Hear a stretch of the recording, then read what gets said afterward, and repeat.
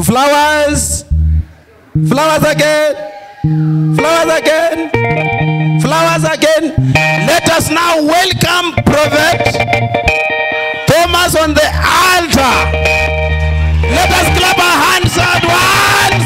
Welcome, man of God. Thank you, thank you, thank you, thank you, thank you, thank you. Praise the Lord. Thank you. I thought I was going to be here till tomorrow, but I want to preach today. Praise the Lord. Thank you very much. Lift your hands to the Lord. Yeah, clap your hands. Let's get on with it, okay? Let's get on with it. Let's get on with it. Let's get on with it. Look at your neighbor and say, let's get on with it. Look at the person next to you and say, let's get on with it. Oh, yes. I went to a restaurant one time at the airport called Simba Restaurant at the airport. After I had prophesied that Kenya would have a new government, and they took so long to bring the food, I wrote a note on the receipt and I gave it to the manager and I said, Simba Restaurant, order today, eat tomorrow. I was like, no. And I went up in the air, woo, back to Europe. Praise the Lord. I like time. I like keeping time. I'm sorry, I have another meeting, but I'm going to take as much time as I can. Lift your hands to Jesus right now and say, Father, talk to me right now. Praise the Lord. All right. All right. The Lord spoke to me early this morning. Look at your neighbor and say, the Lord spoke to him. Tell the person next to you, the Lord spoke to him. Yes, he did. Yes, he did. And the Lord said to me a statement. He said, son, I want you to speak about doctrinal issues on success in life and life's important issues. Things that people need to know on how to move to the next dimension in their life. How many would like to know what God is saying? How many would like to know some secrets? The secret of the Lord, the secret of... You have to take authority over everything, you know? You just have to do it. You have to control the atmosphere. The secret of the Lord is with those who fear him. Psalm 25, I think it's the 14th verse, somewhere in there, 13th, 14th verse.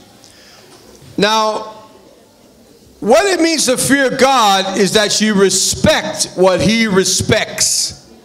Someone say, I respect what God respects. And I hate what God hates. God hates certain things, you know that? And if people are so bad, he can even hate them. You know, God said, Jacob I loved, but Esau I hated. Why did God say that? Because Esau was such a bad man. He disrespected the covenant and everything. Anyway, I don't have time to get into that. But we need to respect what God respects. Say hallelujah. Amen. Say, I will love what God loves. And I will hate what God hates. From today, in a greater way, and my life will change. Oh, yes, it will. Now give the Lord a shout right now.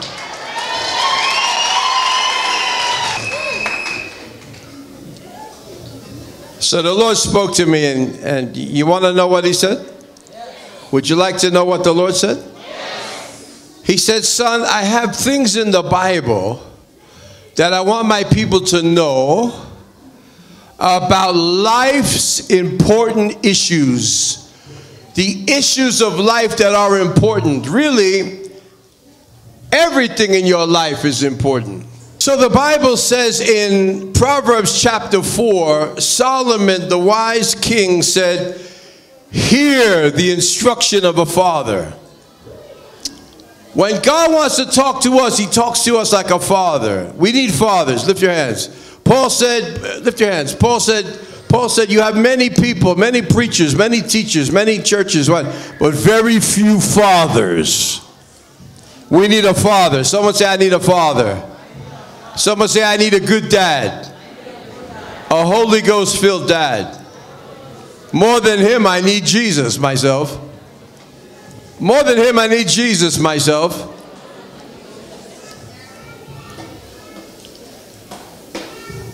Life's important issues are what? How you live, how you succeed in your mission, how you do things according to the plan of God, the purpose of God.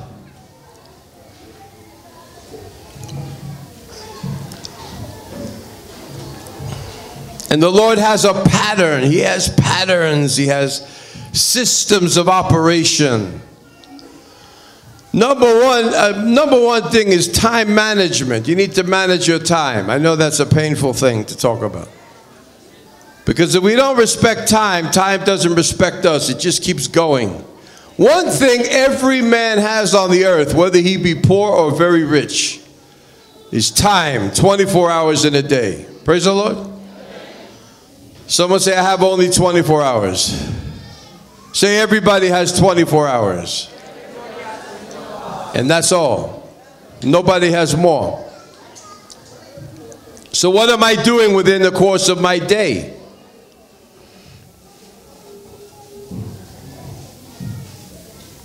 Paul said to Timothy, you need to study to show yourself approved. And then he also said, the word of God is doctrine to be taught. Amen? I want to tell you one thing, that if I only said this today for you, if you caught a hold of it, your life could change. The word of God. You have your Bible? Hold your Bible up. I got my Bible here. Hold your Bible up high. You got your Bible? How many have your phone? You have the Bible software. I like that too. I like it. Hold your phone up if you have your Bible on phone. Very good. Tablet, laptop, whatever you got. Bible, your little Bible, big Bible. Hold it up, hold it up. Now hit yourself with it like this.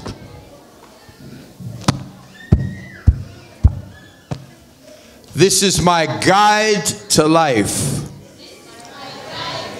Not what song you sing, not how much you get excited about anything. How much you know will determine how far you go. Hello? How much you know about things that will help you succeed will determine how far you go in life. The Lord himself never wanted people to live in poverty. He only wanted people to be rich. There's no man that God ordained and called his friend and said, I want you to be poor. No one. The Lord said to David, I want to take pleasure in your prosperity. Psalm 35:27. The Lord said to Solomon, you asked me for wisdom, but I'm also going to give you wealth. I'm going to give you a lot of riches. He asked Abraham to leave his father's house and go out to the new place where God was going to lead him. God said, I like your obedience, son. I'm going to bless you. And the Bible says that in Genesis 12:1, and then in Genesis 13:2, just one chapter later, in the very first book of the Bible, he said, Abram became very rich. Lift your hands. Say, I'm supposed to be like Abram, like Abraham. Lift your hands. Galatians 3 says, we are the seed of Abraham. And because we belong to Christ, hello, we're Abraham's seed. Yes or yes? See, I don't say true or false. Some people say true or false.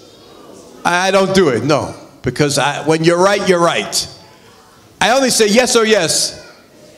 Which is it, yes or yes? Which answer, yes or yes?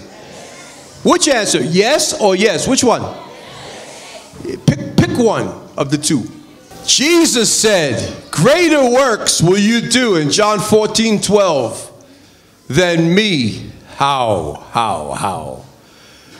Let me tell you, doctrinally speaking, according to the Word of God, no one can ever outdo Jesus in the realm of walking with God, hearing God, fulfilling God's obedience, fulfilling what He wants to happen. No one. So in quality,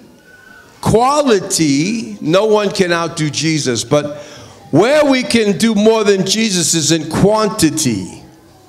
Meaning we can reach more people. Now we have the internet. Now we have satellite television. Now we have publishings of books. Now we have mass media. Now we have jet airplanes. Hello? We even have helicopters. We have fast cars, fast vehicles. We can move. And I want to tell you something about God that I learned. He's a God of order, but He's also a God of speed. He's a God of fastness, acceleration, quickness. Everything about Him is now. Let's go. If you were to listen to God talk to you as your mentor, He would say, hurry up. I know how to say it. Harakisha. Hello? Hurry up. Twende. Let's go. Tell the devil, toka hapa. Kwenda uko. And tell the good person, let's go, come on. Kujahapa, let's go, I'm waiting. And hurry up. Hadakisha, that which thou doest, do as quickly. Even Jesus told the evil man, do what you're going to do fast, don't wait. He told Judas Iscariot, that which you are going to do, that which thou King James language, let me talk in English. That the thing that you're going to do to betray the Master Jesus Himself, do it fast. Don't wait. Time is going. I have things to do. I want to get on with the program. If I have to go into the tomb, I'm only going for 3 days, 2.5 days, Friday night, Saturday night to Sunday before the night. He came out before 3 days, just at 3 days or just before. And they rolled the stone away, which was impossible to move. And I've been there in Israel. I've been to the tomb of Golgotha Hill, where Jesus' body laid there. I feel the anointing right now. I was there. I saw it with my own eyes. And I was inside the tomb of Jesus, and I didn't feel the presence of God. And I was very puzzled. I said, Lord, you were right there laying on that stone. From here to where, like the man in the green, or even you with the lady with the red. Green, red, nice colors. Maybe from here, the lady with the red, yeah, closer. This, from here to the front of your chair. That's how far. And I was right there. Jesus Himself laid there. And when I was inside the tomb, I wanted to feel something. I wanted to feel something, and I felt nothing. I looked around, I thought, Lord. Then somebody tapped me on the shoulder. There was nobody behind me. I was in there by myself, and somebody went like this, very hard, like almost pushed me. I turned around, there was nobody there. I couldn't see anyone. I said, oh, it's an angel. Oh, it's you, Holy Spirit. I don't know who. What? And I felt like the presence of this angel point to the door. And I read the sign on the door, and it says, for He is not here. He is not here. I wanted to feel Him there. It said, He is not here, for He is risen. Woo! I thought, I get it. You didn't want to stay here. You didn't want to waste time. You wanted to be resurrected and sit at the right hand of God and get on with the program and start saving mankind. You were always in a hurry. Jesus, when he wanted to rest, he went to pray on the mountain. He went very fast. Even when he was in the garden of Gethsemane, he told his disciples, could you not watch for me for an hour? Why are you sleeping? Wake up, wake up, wake up. Isaiah 52 said, awake, O Zion, awake thou that sleepest. God is always in a hurry. Say that, God is always in a hurry. Say, God is always in a hurry. Because he respects time. Because he respects results. And he wants great things to happen for us. But he has great patience also, the Bible says. He waits long for the harvest as the husbandman, because he's waiting for the harvest of souls.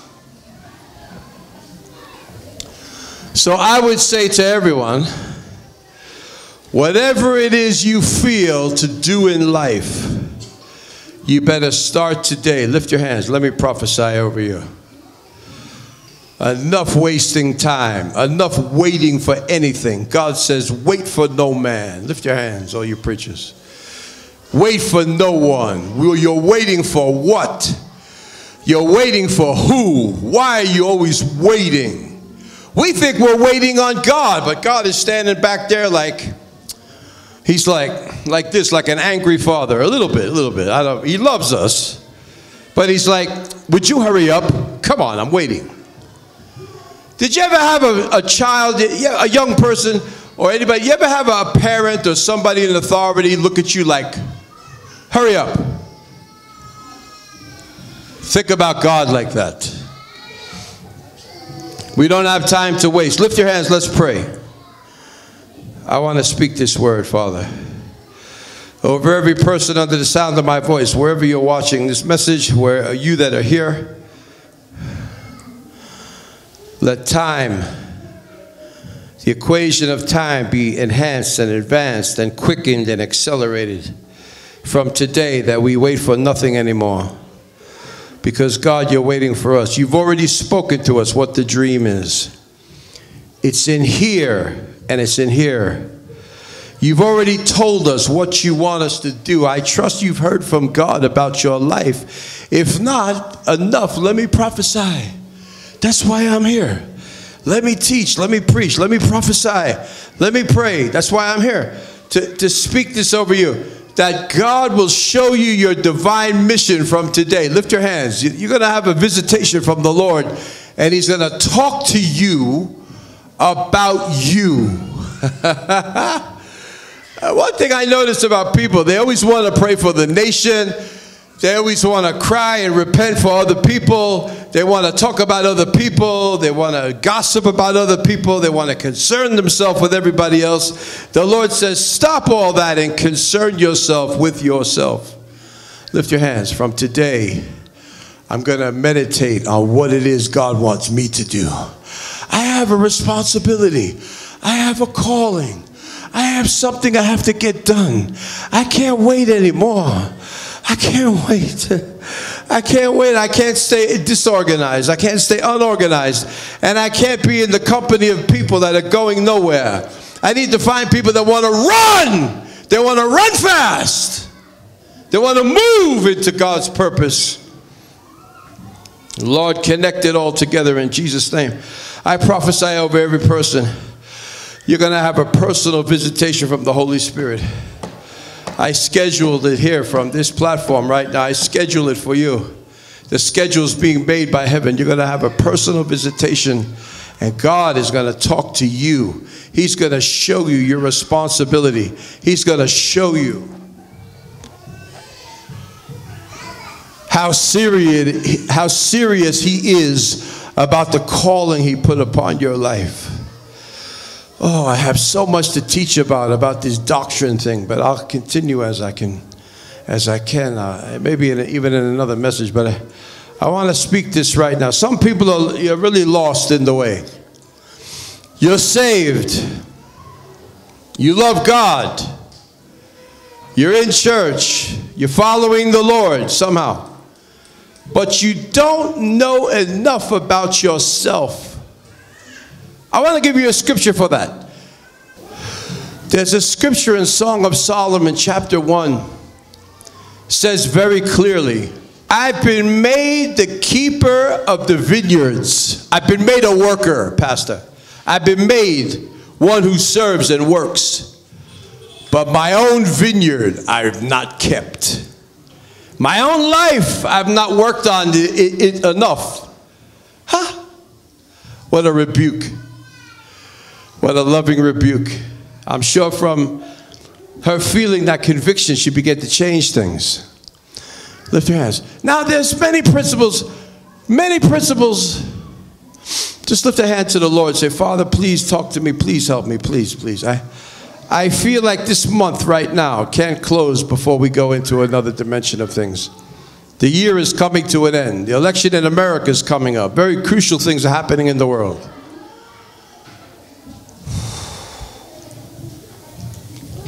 But the Lord wants to help you. Put your hand on yourself. Say, the Lord wants to help me. Say, the Lord wants to help me. He wants to help me. My life is very important to Him. My life is very important to people. My life is very important to the world. Now, sometimes when you say that, it sounds like you're just dealing with self, you know? In the church, people teach a lot about dying to self. Very true. Both, you see, there are parallel truths here. One is you need to be a servant. When you serve, you give yourself up. You give your rights up. Your time is not yours. Your labor is not yours. Your obedience is not yours. It doesn't belong just to you. It belongs to others because you're serving. A servant is just that until he becomes promoted to be doing something else. But even in the midst of serving, we still have to work on ourselves. There's a great motivational teacher named Jim Rohn. His last name is R-O-H-N, Jim Rohn. You can look him up. He said, the best investment you can make in the world is in yourself. Developing yourself. Why did God talk about the attributes of the Holy Spirit being knowledge, wisdom, and understanding? Wisdom, knowledge, and understanding. Lift your hand to the Lord. Say, Father, fill my mind. Put your hand on your head. Fill my mind and my heart. Put your hand on your heart. Put your hands over your eyes that you can see.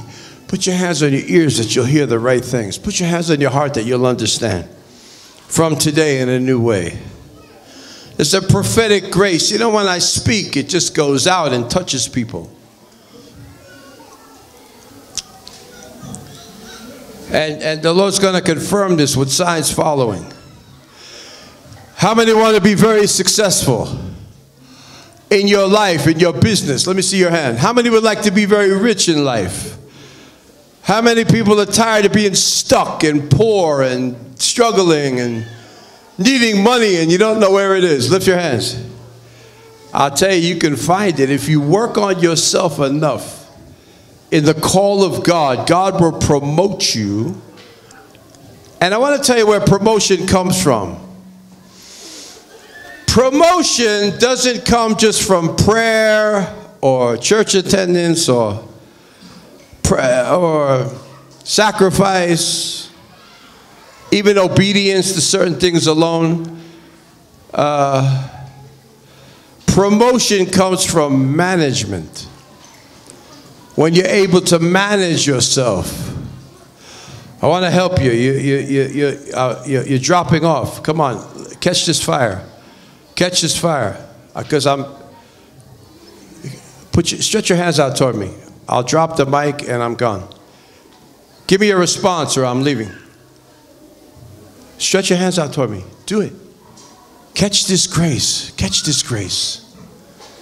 Stretch your hands out toward me.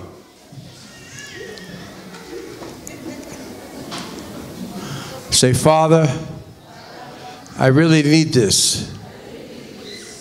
I need your power. I need your wisdom. I need your understanding. I could feel your heart when you're saying, I could feel it. See, the atmosphere is changing. I could feel it. I need power to understand things. Say it. I need power to understand things. Oh, yes. And this is the key to success. Number one, you discover who you are in God. Lift your hand again to the boss and say, Father, please show me everything about me. You might be preaching. You know you're called to be a pastor. Wonderful, you're doing it. You may be called to be an evangelist. Wonderful, you're doing it. You may be called to be in business or to have a certain job or to raise a family. That's great, you're doing it already, but there are specific things in the call that we need God to talk to us about. Let me tell you, the greatness of a man or a woman is not their similarity to another, it's the greatness. The greatness is from their uniqueness. God wants to make you like nobody else. Like nobody else. When they see you, they have never seen one like you. I know when people see me, I'm very unusual. And I get into things, and I'm carrying the presence and the grace and the glory of God. You've never seen anybody like me, I can assure you. You can look all over the nation. You can look all over Africa. You can look all over America, Europe, everywhere. You've not seen anybody like me. Because I'm so much developed in the calling. I know specifically who I am, what I'm doing, what I'm called to do. And you need to be like that. Now you 4 ladies have a white thing on your head, yeah? 1, 2, 3, 4. Right? You have a white thing on your head. Who's the best one of all of you? Even though when we look you, we might see some similarity. How are you different? My sister, how are you different than her? And how are you different than her? Only by knowing who you are. Let's pray. Let's pray for 30 seconds.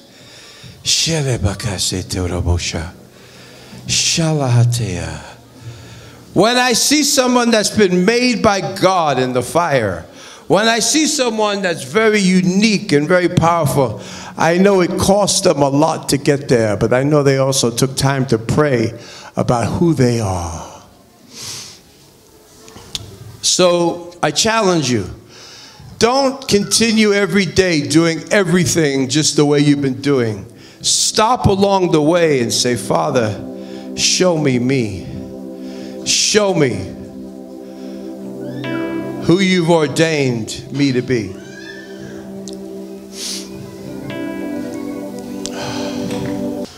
Let's pray, let's pray, let's pray. You want to stand up? You want to stay sitting? You can do however. Let's pray. I want us to pray in the Holy Ghost. Guess who we're praying for right now? For yourself. Put your hand on yourself right now. And say, Lord,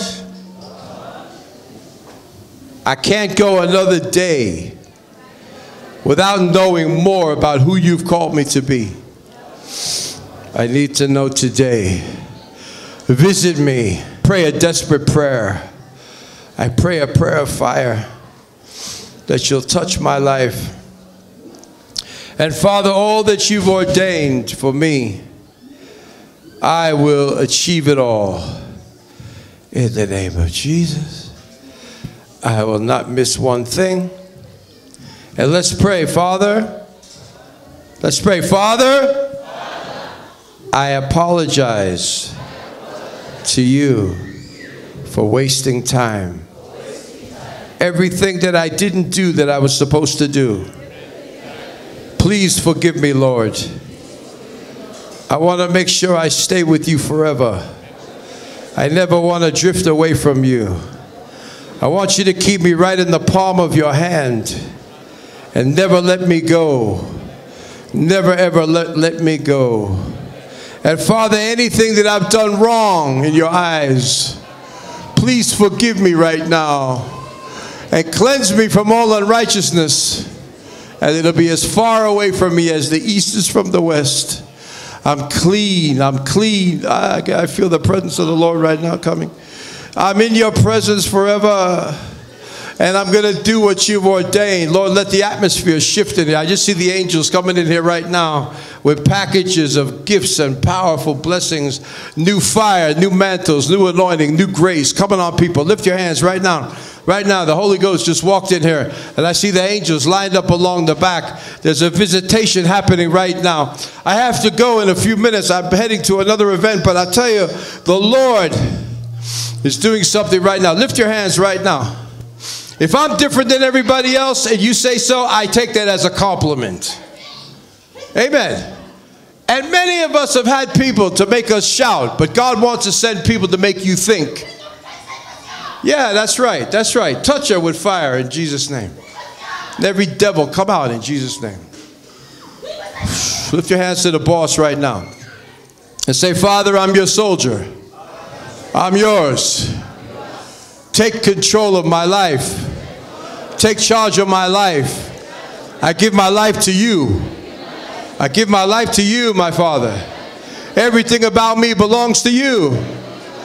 Nothing for myself except that which you've ordained. I must fulfill your will.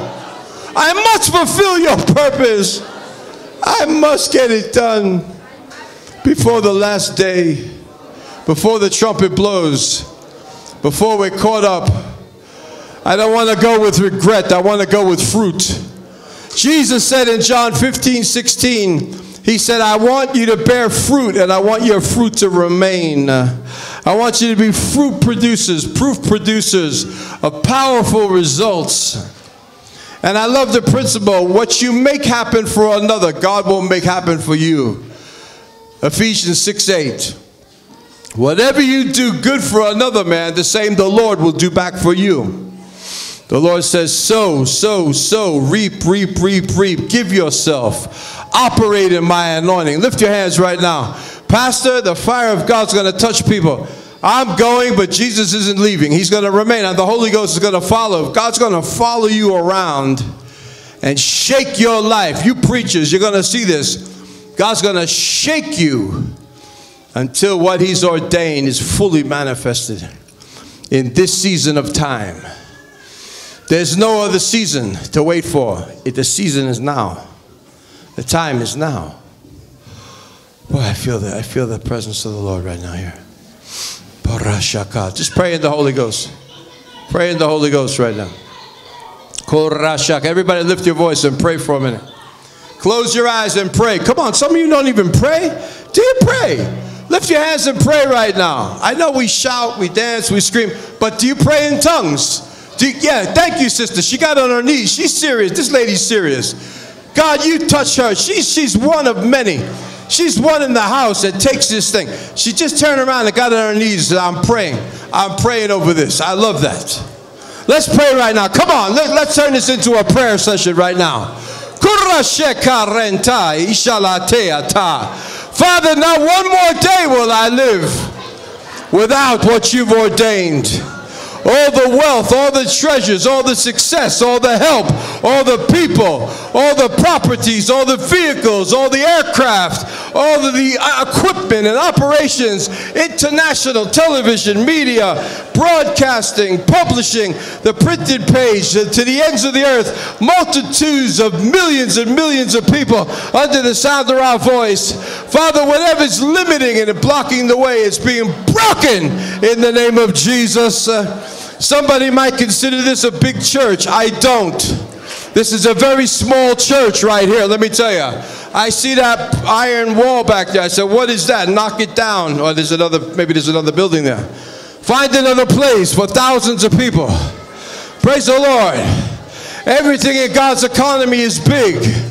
Everything in God's move is big. My friend Dr. Paul Eneche in Abuja, Nigeria, has the largest church on planet Earth. It seats 100,000 people inside the church, and it's not made with materials that we see around many places here. It's like a palace. I don't know how many hundreds of millions of dollars was spent on building it. The land alone, the building alone. Why? Because the man's in touch with heaven. Lift your hands. You could do that too. Not the same thing. but something in your line of work. Lift your hands. Every door closed against your employment, I open it right now. Every door closed against your business, every foul word spoken by evil, hateful people, I reverse it back upon them in the name of Jesus. Every witchcraft, every limitation, every demonic oppression that's come upon your life to stop your progress, I break it right now. Every sickness, every disease, come out! Come out of them in Jesus' name. Be broken and be set free. If you need new body parts, you need new eyes, new lungs, new organs, new whatever, God's going to strengthen you from your head to your toe. Isaiah 40:31, He's going to renew your strength like a young person. Lift your hands right now. I don't care your age. You could be 80 years old. You'll feel like you're 40 or 30. Age is just a number. Myself, I will live long and declare the glory of God. I will live long. With long life, He will satisfy me and show me His salvation. Psalm 91:16. And I will experience eternity with Him in strength. Remember Joshua and Caleb. Caleb said, I'm 85 years old, but I feel like a 40-year-old man. I could still take the mountain. Remember those in the earlier Samuel or wherever it was, Judges. I can run through a troop and leap over a wall. I'm strong like a young person.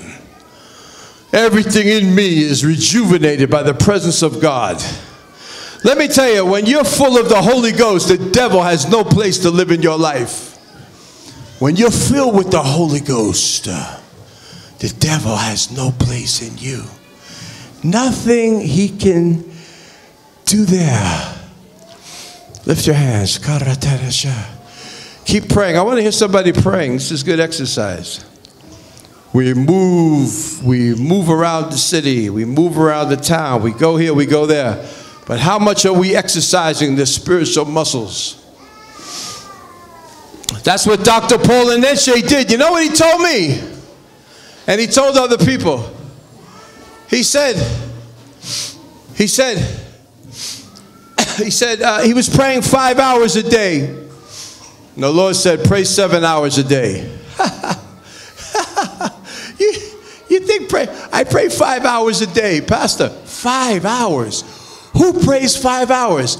I have to confess and repent myself. I pray without ceasing. I go around the clock. Sometimes I don't sleep at night. I'm always meditating. I'm always praying. I'm always listening to God. Yes, but do I pray straight 5 hours?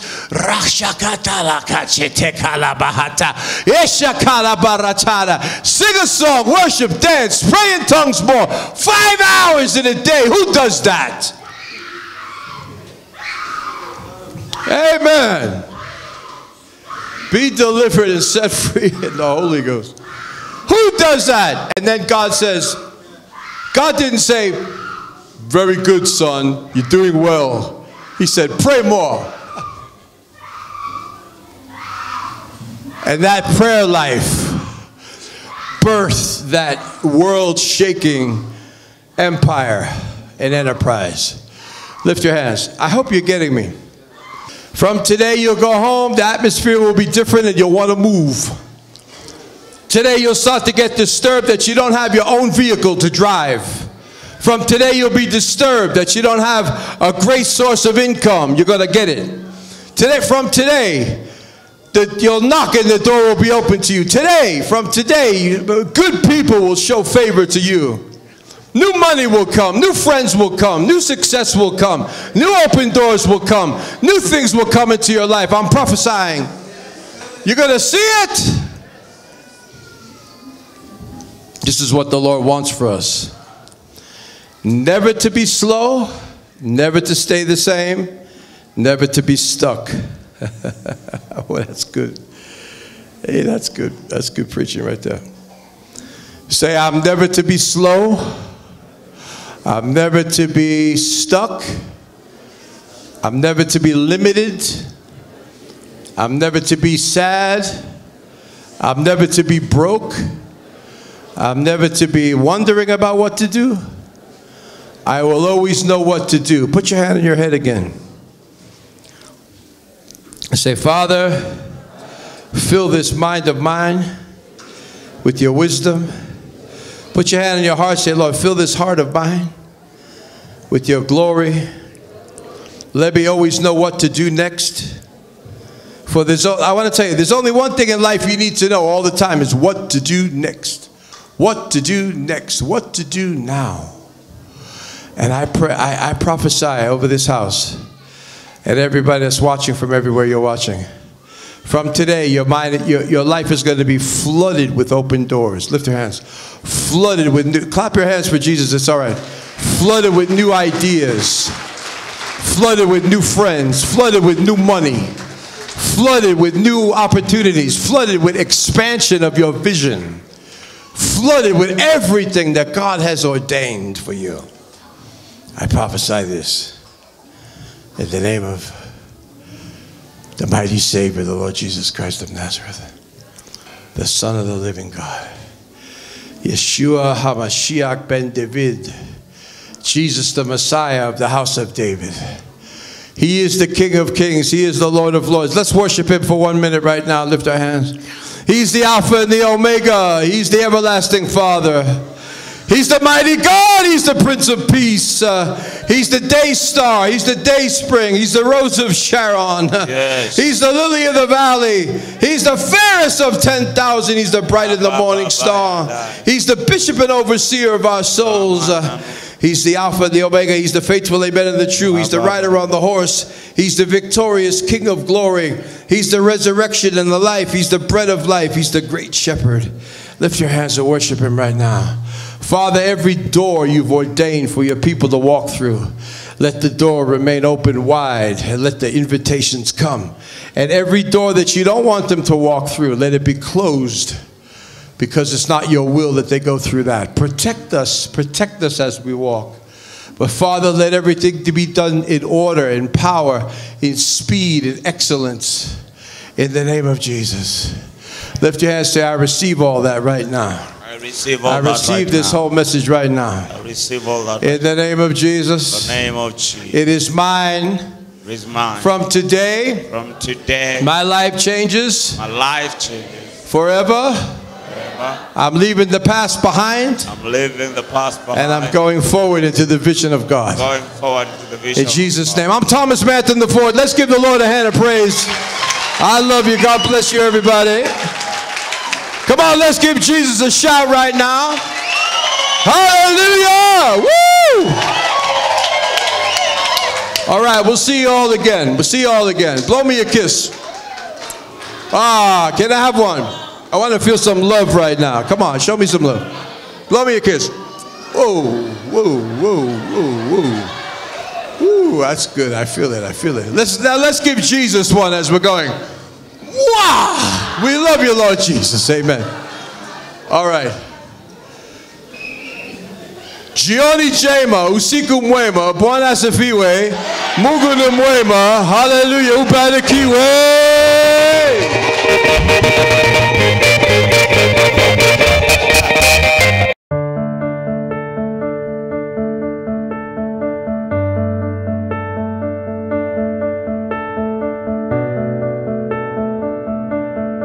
Dear brethren, in Psalms 119:105, the Bible says, your word is a lamp to my feet and a light to my path. Truly, God has sent Prophet Dr. Thomas Manton IV to proclaim and declare his word of abundance and prosperity prophetically unto the nations. Thus, brothers and sisters in Christ, I urge you, just as the Bible says in Matthew 10:41, whoever welcomes a prophet as a prophet will receive a prophet reward. Let us welcome and embrace the prophet of God by supporting his ministry. You can sow a seed, you can send your love offering, you can support or partner in the ministry program using the details displayed on your screen. For when the prophet of God decrees a blessing upon you, indeed, you shall be blessed.